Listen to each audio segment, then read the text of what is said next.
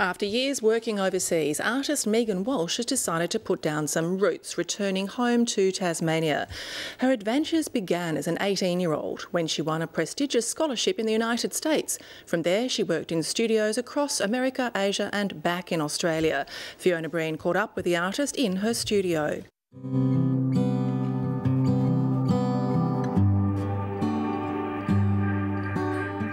There's a moving, almost like a whirlpool in the bottom layer, so that's quite a shifting sense of upheaval on the first layer, and then the second layer is a still, very still, and a collective motif on the top. It's the story of Megan Walch's life over the past few years. From the hectic lifestyle of big cities, New York and San Francisco, to Tasmania.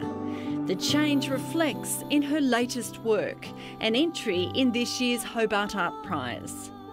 It started to become more figurative, and the movement in the work started to slow down, because I always had a lot of movement in the imagery, sort of a kinetic, sort of fluid effect, and I think it's becoming stiller as my movement has slowed down and I'm putting down roots.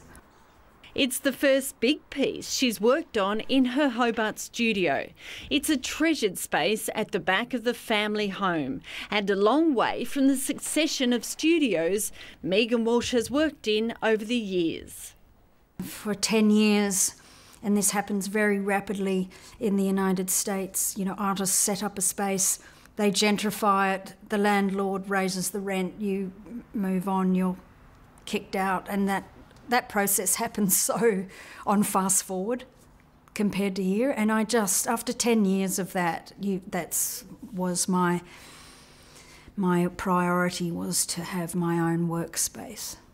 After more than 20 years away, Megan Walch felt the pull of her home state. What brought you back here? Family and the desire to settle and be able to have a property and really a studio that I would be my own. There's always a conflict she's learnt to appreciate.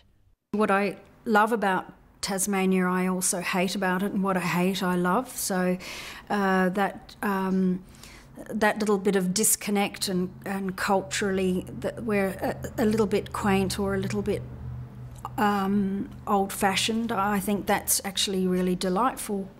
And you know, people are friendlier and happier, and but there is just also the very negative side of our culture as well, where people lack confidence. For the artist, it was love at first sight when she spotted the former boat shed and future studio in the heart of suburban Newtown. My family being involved with boat building, and the gentleman who built the place being a boat builder, and I have a real connection to the fact that he was quite an inventive, creative man in the middle of the Depression. That resonates with the time that we're going through at the moment. Any worries about professional isolation have gone. The family's arrival coincided with a changing art scene. I think Tasmania is coming of age, and I think you know, I wouldn't be the only person that would say that, but now physical proximity, it was everything. And even in the last few years, that's changing. So I'm more in contact with people in New York and America now than I ever was, because Tasmania has become interesting. And David Walsh has put it on the international map. She's had exhibitions in America and Australia, and more recently at the Art Gallery of New South Wales, where her 10-metre by 3.5-metre piece was painted directly on the wall in the gallery's foyer. That was from a manipulated photograph of our walk to Frenchman's Cap to commemorate my great-grandfather cutting the track 100 years ago. It stayed on the wall for 3 months. Such an iconic foyer space to do, so it was very important, and very important that it was ephemeral. It was there for 3 months and then painted over, so that was a nice part of the job, that it wasn't going to be a permanent painting. Moving back to Australia, and specifically Tasmania, is a sea change that appears to be working well.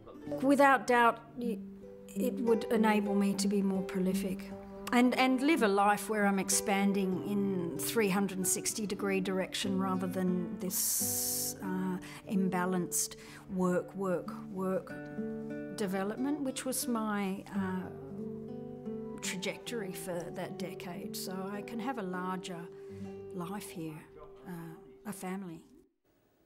And that's the program for this week. Good night.